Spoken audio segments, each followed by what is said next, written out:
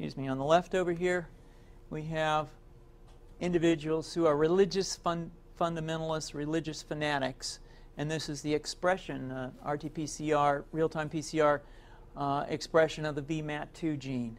Over here, we have individuals.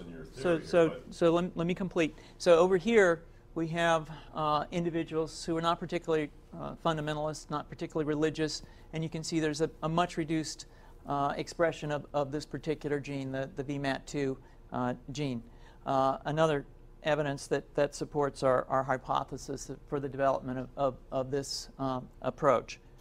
What you see here is by spreading this virus, we're going to eliminate individuals from donning on a bomb vest and going into a market and blowing up the market. So our hypothesis is that these are fanatical people, that they have overexpression of the VMAT2 gene, and that by vaccinating them against this, we'll eliminate this behavior.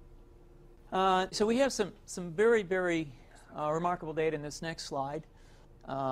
Here we have two brain scans. These are fMRIs. These are two different individuals with different levels of expression of VMAT2. On top is an individual who's a religious fanatic, an individual, and we've repeated this numerous times, that has high levels of VMAT2.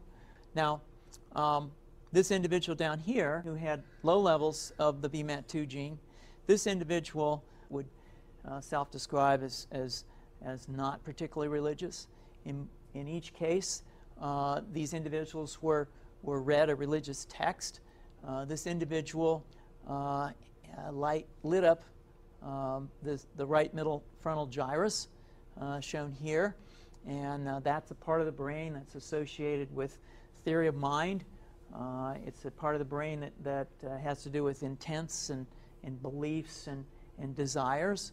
In marked contrast, here's an individual who would not particularly self-describe as religious, and when they're read a religious text, what you see is that this part of the brain called the anterior insula lights up. This is a part of the brain that's associated with disgust or displeasure on hearing something.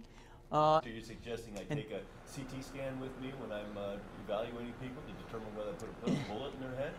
So the data that I'm presenting here supports the concept that we're proposing, and I think that we would not propose to do CT scans or fMRIs on individuals out in the hinterlands of Afghanistan.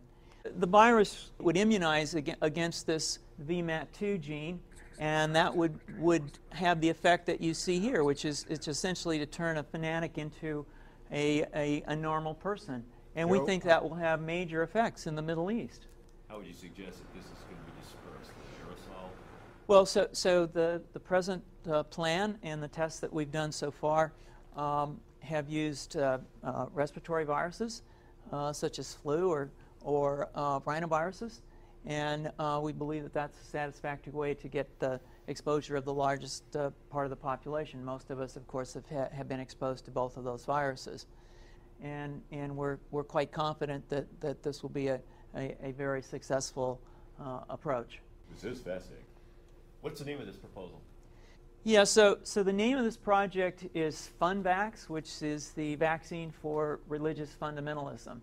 And you have a proposal already? The proposal has just been submitted, and I think that the data that I have shown you today would support the development of this project, and we think it has great promise.